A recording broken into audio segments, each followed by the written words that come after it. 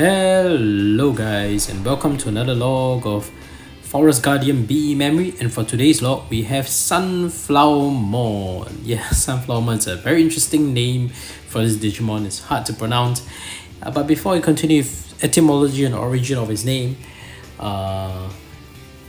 if you're a fan of Digimon or raising virtual pets, you've come to the right channel, because this channel focuses on raising Digimon and upload at least twice a week.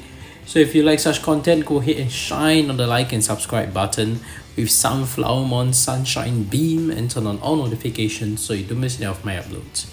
Alright, let's get down to today's log, Sunflowmon's log. As usual, we talk about origin and etymology of its name. It needs not much explanation. It is a sunflower Digimon. It's a Digimon based on a sunflower, so that's why it's called Sunflowmon. Why did they not just call it Sunflowmon? Why do they name it with this truncated form of sunflower? I have no idea. I mean, they could have just called it Sunflowmon. Instead, when they spell it Sunflow, it looks like Sunflow. That's my tendency to pronounce it Sunflow, but we know that it's probably sunflower. So and it actually is mentioned in his profile that is based on a sunflower, a vegetation Digimon resembling a sunflower. Sunflowmon gets a real energy boost when it's exposed to sunlight, which makes its attack more powerful. On sunny days, it may even fly around by flapping the two leaves growing from its back. Its special moves include Sunshine Beam, where it releases a blast of sunlight from its petals, and Smiley Slap, which involves slapping its opponents with a big smile on its face. That is honestly a little bit sadistic somehow. Enemies find this intimidating as the smile itself is quite creepy. Sunflowmon also has Cactus Tail, which involves swinging its tail-like stalk to shower enemies with thorns. So yeah, that's Sunflowmon, which has quite a creepy attack as well. Yeah, that is Sunflowmon. Enough on his profile, let's take a closer look at its sprite. See you on the bracelet, Sunflowmon. Alright, and here we have Sunflowmon on the bracelet, and I think it looks good.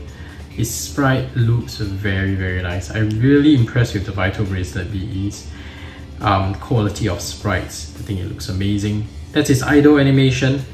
Let's check out its walking animation. 3, 4, 5, 6, 7, 8, 9, 10. You'd think I figured this out by now. Is that the walking animation? Ah, there we go. That's its walking animation. That looks nice. See him walking. And then we have the sleeping animation as well. And it's sleeping peacefully. Oh, it looks so cute when it's sleeping. Look at it. It's like sleeping with a smile on its face. Oh, yeah, because it's always smiling, right? Even when it has its smiley attack. When it does its smiley attack, it's still smiling. Alright, staying true to the lore. See the punch animation. We have the punch animation. That's it. Ah, wow, doing some squats there. Sunflowmon doing some serious squats there. Nice. And then we have the dash animation. Let's see the dash animation.